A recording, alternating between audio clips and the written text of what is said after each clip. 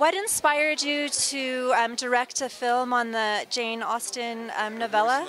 I've always loved Jane Austen, and I'd been considered for some other Jane Austen projects where people talked to me about them, maybe doing one, and I always felt that if you're generally a writer of original works and you love Jane Austen, you really vastly admire her, it's like you're reducing a masterpiece to a 90-minute film. And in this case, we had the chance of taking something that wasn't quite complete, it wasn't quite finished, and instead of reducing something big, we could take something and make it sort of help its existence as a unified story.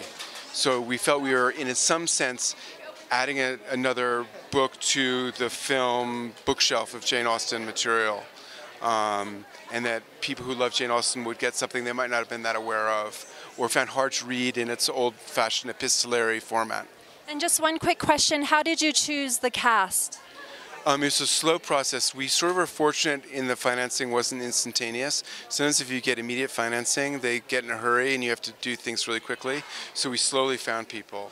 And I'd been working with Chloe on the Cosmopolitans, the TV series.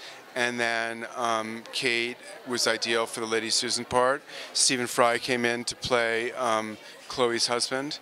And a whole group of wonderful comic English actors came in to play their parts. There's some real discoveries in the film.